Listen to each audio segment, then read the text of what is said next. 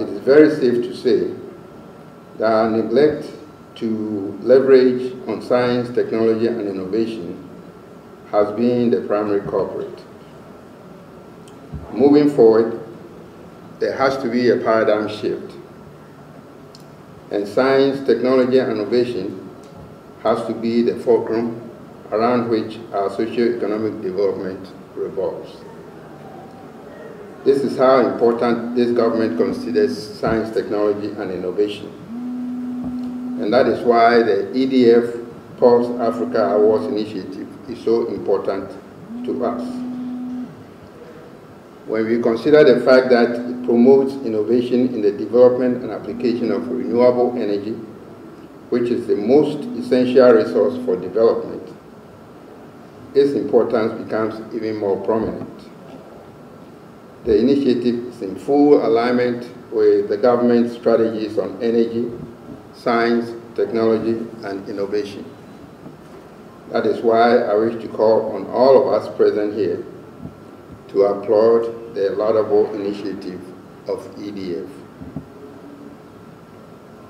So what is MESTI and our government doing to develop the culture of innovation in Ghana?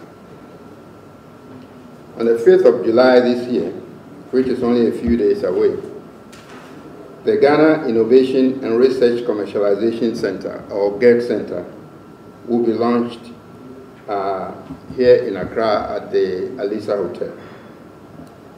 The GERC Center is a national platform that MESTI has established to promote and support innovation and to create the enabling environment that will ensure that innovation and research endeavors that are in alignment with national development are supported, prototyped, and commercialized in partnership with the private sector.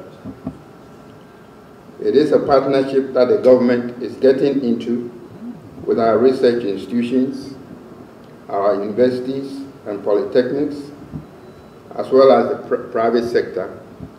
First, to demonstrate government's strong commitment and to ensure that our research investments lead to commercialization.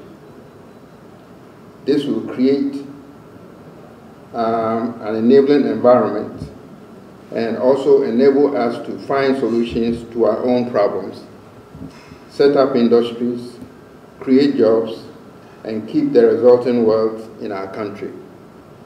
I wish to extend a cordial invitation to all of you who are here to join us at Alisa Hotel as we launch the GERC Center on the 5th of July.